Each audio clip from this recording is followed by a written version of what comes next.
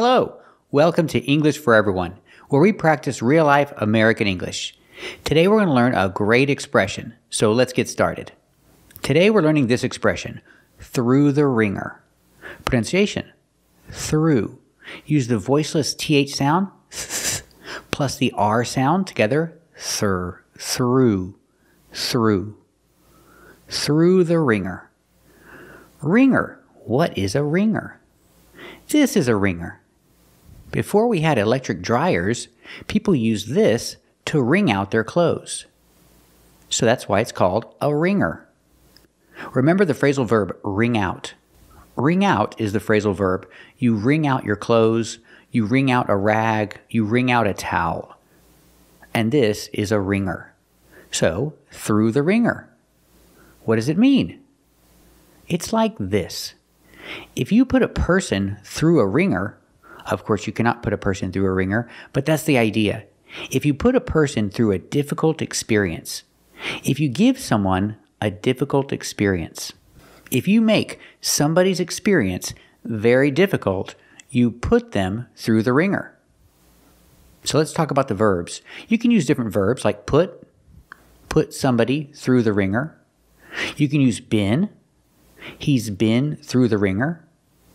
He has been through the ringer. Or I can use run through the ringer.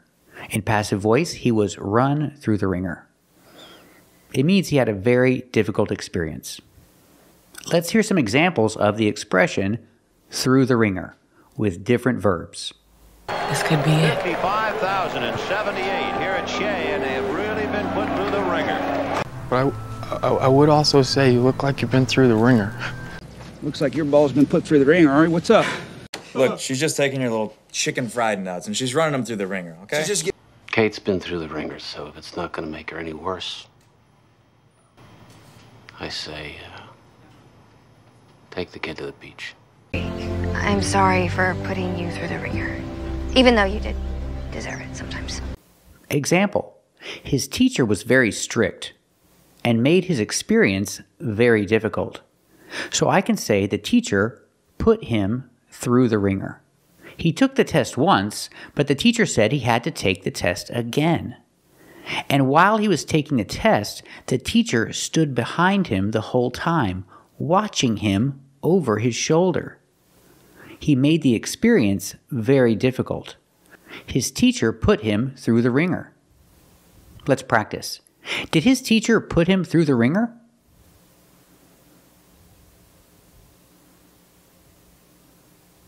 That's right, his teacher put him through the ringer. Gave him a really hard time. Made his experience very difficult. He definitely put him through the ringer.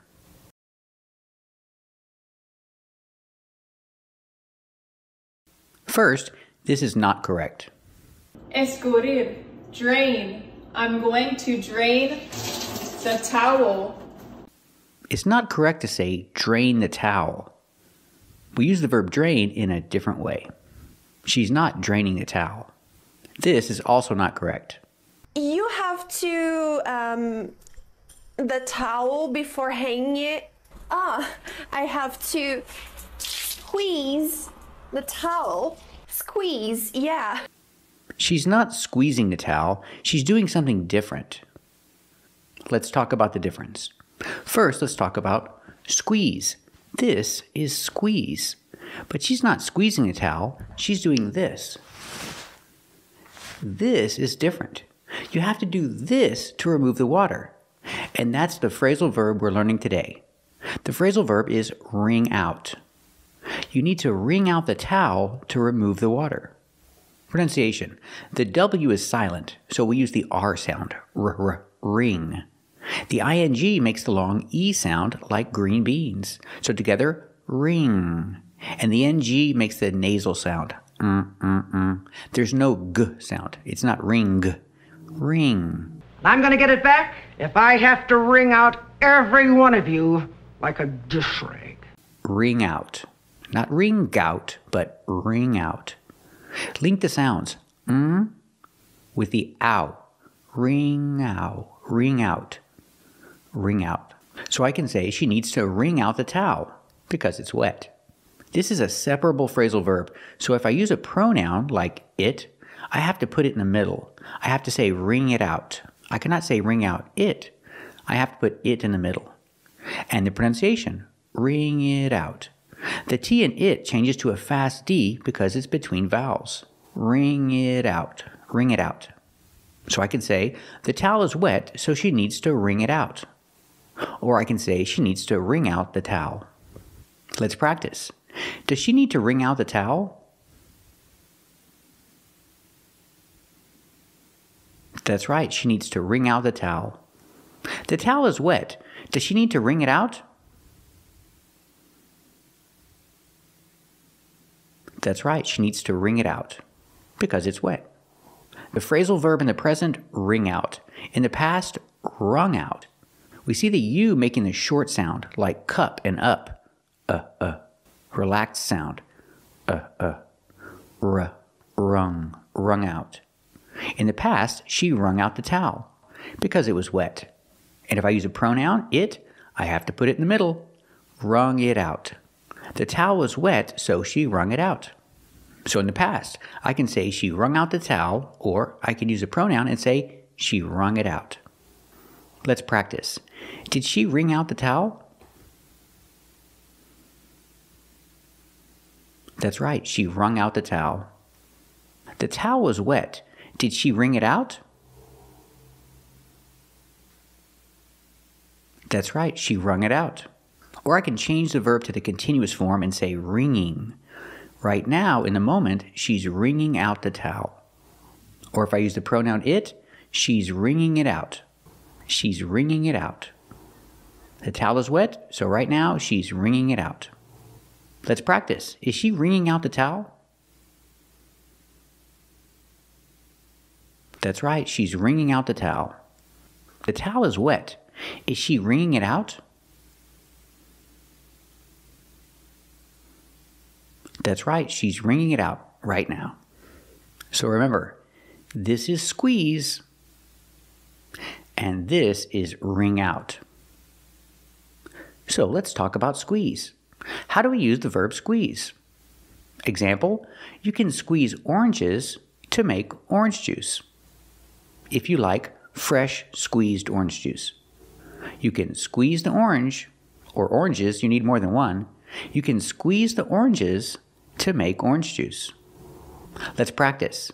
Can you squeeze oranges to make orange juice?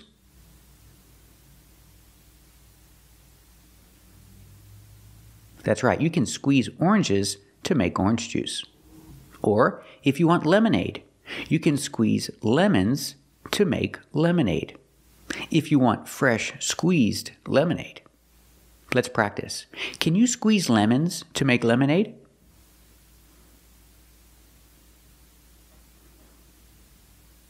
That's right, you can squeeze lemons to make lemonade.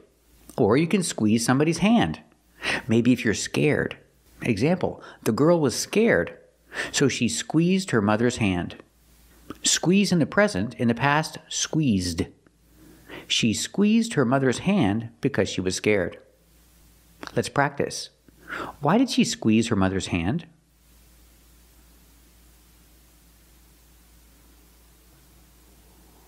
That's right, she squeezed her mother's hand because she was scared.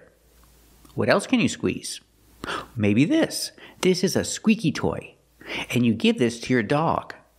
And when you squeeze it, or when the dog squeezes it, usually the dog bites it. That's how he squeezes it. And when you squeeze the squeaky toy, it makes a squeak. It makes that sound. That's why it's called a squeaky toy. But the verb is squeeze. You squeeze the squeaky toy. Another example. This is a stress ball, and you squeeze the stress ball to relieve your stress, to get rid of your stress. To relieve your stress. You squeeze the stress ball. Example, he's squeezing a stress ball because he wants to relieve his stress. Let's practice. Is he squeezing a stress ball?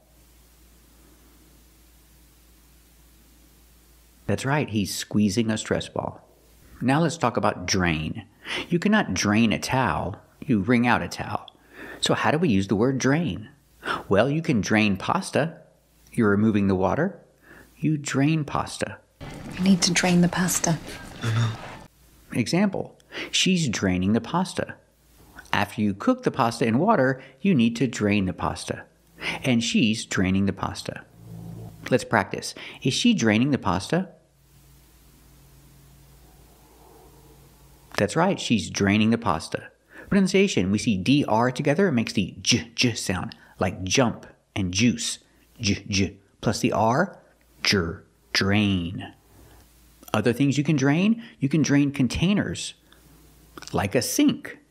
They need to drain the sink. The sink is full of water, so they need to drain the sink. Let's practice. Do they need to drain the sink? That's right, they need to drain the sink. Or a bathtub. They need to drain the bathtub. But we don't have to say bath, we can just say tub. They need to drain the tub. Or they need to drain the bathtub. The tub is full of water and they're done taking a bath, so they need to drain the tub. Let's practice. Do they need to drain the bathtub? That's right, they need to drain the bathtub. Or maybe a pool. The pool is very dirty, so they need to drain the swimming pool. They need to drain the pool. They need to remove all the water. You gotta drain the pool. Now we'll have to drain the pool. Excuse me, sir, Mr. Gatsby. I'm gonna drain the pool today before the leaves start falling in. Mr. Gannon, will you drain the pool? We'll have to drain the pool. Let's practice. Do they need to drain the pool? That's right, they need to drain the pool. Why? Why do they need to drain the pool?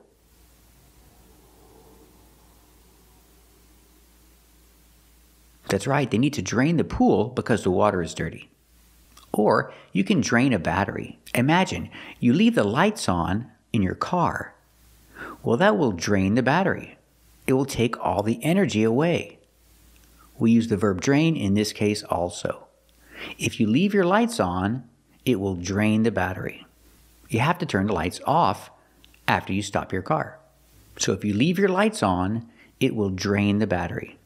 My car broke down and I didn't want to drain the battery and run the engine, and something's wrong with the transmission, I think. So let's practice. If you leave your lights on, will it drain the battery?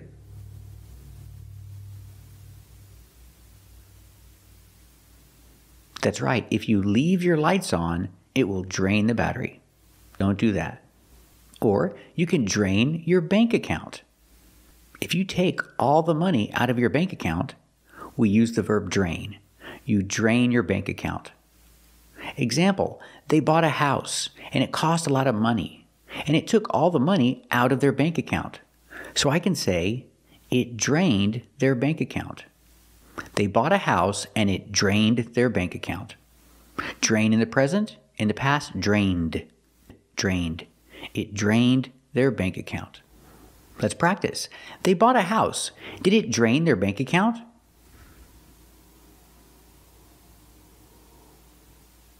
That's right. They bought a house and it drained their bank account. And we have another phrasal verb, drain off. We use drain off when you talk about removing oil. Usually you use a paper towel. When you fry food, you cook food in oil. And when you remove the food, you put it on a paper towel. And you drain off the oil. You drain off the excess oil or the extra oil. When it's too much, we use excess. You drain off the excess oil. You don't want too much oil on your food. So you drain it off on a paper towel. When you fry food in oil, do you need to drain off the excess oil?